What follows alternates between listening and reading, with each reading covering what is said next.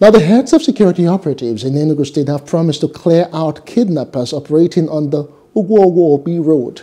The security operatives head, which included the General Officer Commandant GOC 82 Division of the Nigerian Army, Major General Umar Musa, the State Commissioner of Police CP Ahmed Amani, the Director of State Services